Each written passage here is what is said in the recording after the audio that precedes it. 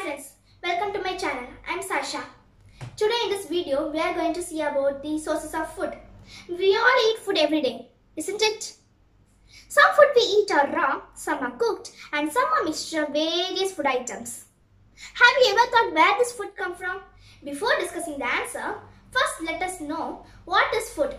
Food is any substance used as a source of nourishment for an organism. What happens if we do not eat food for an entire day? We get very weak and tired by the end of the day. Food is very essential for us. The process by which living organisms obtain food and utilize it for their growth and development is called nutrition. Food has some essential components. These chemical substances provide nourishment for the growth and development of our body. This substance is called nutrients.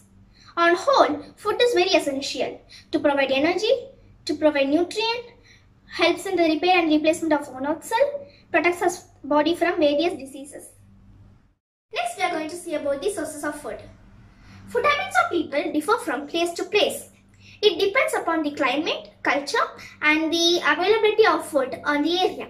For example, people living in the coastal area eat lots of seafood as it is easily available over there.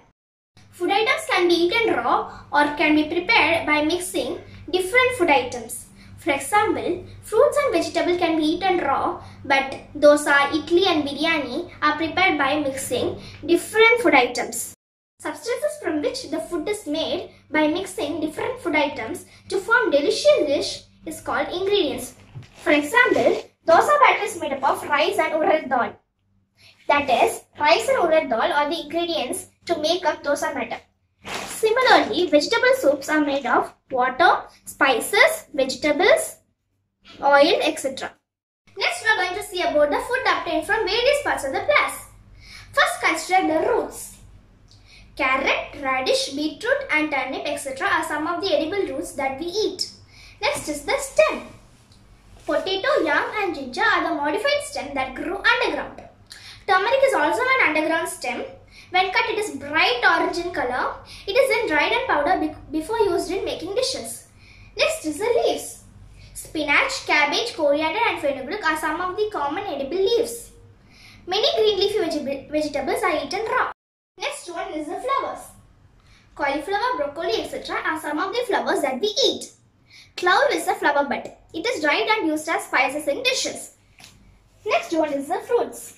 Mango, papaya, apple are some of the fruits that we eat.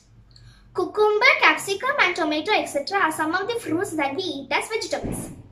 Next one is the seeds. Pulses that we eat are also seeds. Mustard, fennel, nutmeg are also seeds. Many cooking oil are obtained from seeds. For example, mustard oil is obtained from mustard seed and sesame oil is obtained from sesame seeds. Do you know where honey comes from or how it is produced? Honeybees provide us with honey. They prepare from the nectar of plants and store it in their beehives. It is a unique food that does not get spoiled at room temperature. Do you know how sprouts are made? To do this activity, take some moong dal and soak it in water overnight. Take them the next day and wrap them in a wet cloth. Leave it for another day. Now, unwrap them.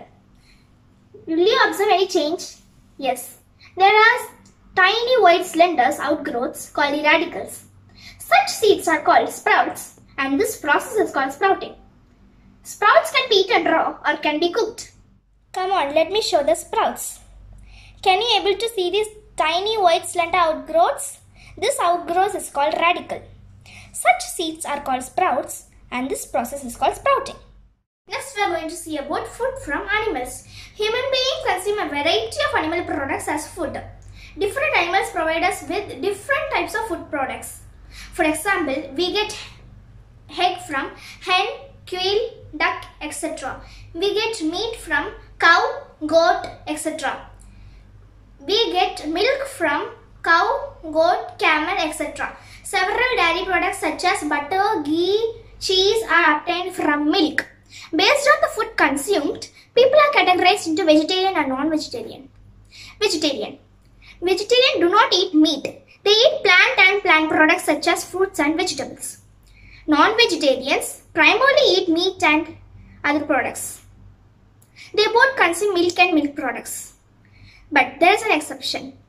Vegans does not even eat animal products such as egg, butter, ghee, cheese, etc. Now let's quickly review some points that we learnt on sources of food. A seed that is eaten. Maize. Ingredients used in making dosa. Rice, urad dal, salt. 2 edible seeds from which oil is extracted. Mustard, sesame. A stem that is eaten. Sugarcane. Animal product used to make cheese and butter. Milk. An edible root. Carrot. An organism that prepares its own food. Producers. Spice obtained from bark of a tree. Cinnamon. A flower bud used as a spice. Clove. 2 edible fruits.